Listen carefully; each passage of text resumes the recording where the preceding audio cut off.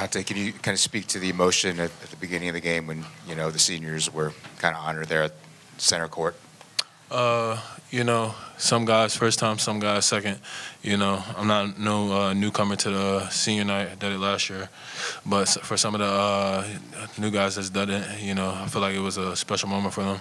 It's a milestone in your life that you don't really get too many times, but, you'll be lucky if you get it twice. So, what kind of comes to your mind when you think about playing here and how special it was for you? Family, love, no matter the ups and downs, you still have people in the stands. Season may not go the way you wanted to go, and it didn't.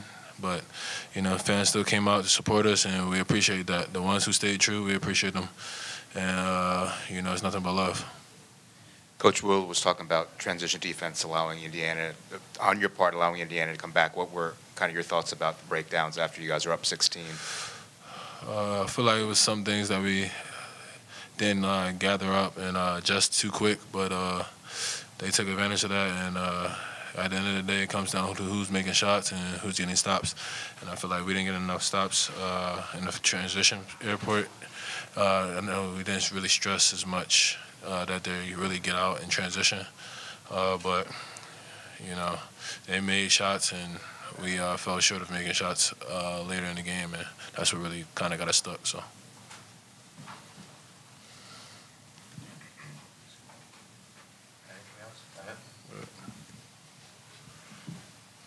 Yeah, speaking about the first half, it seemed like you guys were really keyed in on the offensive end. Some of your best basketball, at least of late. What do you think allowed that success, and for you especially?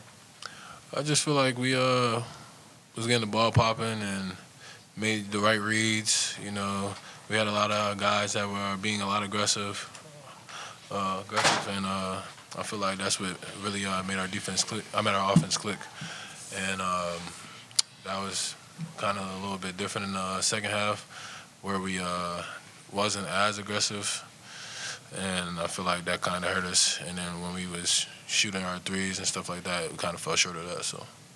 And for either you or Jameer, just speaking to Khalil Ware's presence down low, it seemed like, especially in that second half, he was giving you guys a lot of trouble near the rim. Can you just speak to that and how he kind of changed the dynamic of the game?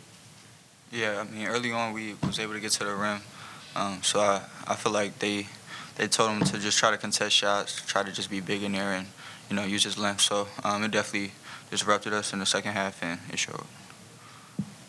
Jameer, what were the emotions like for you on senior day at the pregame ceremony at your hometown school and all that goes with it? Just looking up and seeing so many of my friends and family in the stands, it was great to see that, and just trying to take it all in.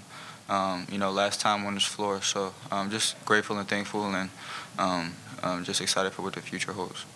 Ask Dante this, but for you, what comes to mind about playing here and what's made it special for you the past couple of seasons? Yeah, just the long line of Maryland greats come to mind, and just the support Terp Nation gives us, has given us every game, and we're just so thankful for them. Anybody else? Thank you. Jameer, just from your perspective, Willard kind of mentioned the transition defense in the second half kind of causing a bit of a couple of the issues. From your perspective, what really changed in that second half to allow them to score 50 points? Yeah, our turnovers, doesn't put us in position to get back fast enough, and depending on where we turn the ball over, it's hard to get back. And they made an emphasis to run the floor, and they would get three guys up and try to get easy ones. So that definitely hurt us in the second half, and that was the difference maker.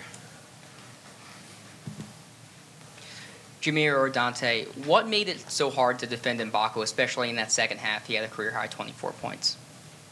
Yeah, he got hot from three, and we didn't do a good job of in transition defense, finding him early and taking away his three. So he had a great game, and he was a great shooter. So hats off to him.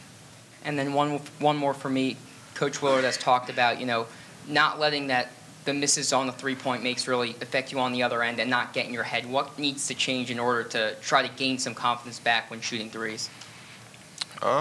It's really just, like you said, not getting in our heads. We're all good shooters. We all knocking them down in warm-ups and in practice. So I'm sure it's going to translate. We just got to stay confident, stay level, and stay positive. Anything else? Nikki, last one.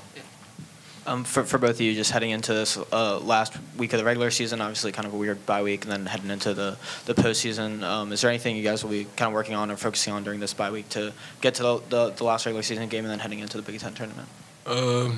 Just getting back and keeping our minds and our spirits up.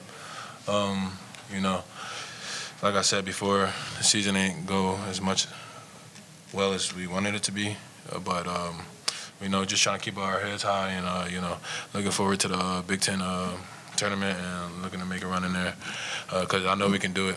Our defense is really, really good at times. Sometimes our offense doesn't click, but once we get our offense clicking, I feel like it's going to be good. So we're going to work on the things we need to work on. We're going to learn from this game and just try to fix those minor, small things. And, I believe in everybody's ability to shoot on the team, so I feel like that's just going to come along. And hopefully it comes along earlier than later. So, Thanks, everybody. Thank you.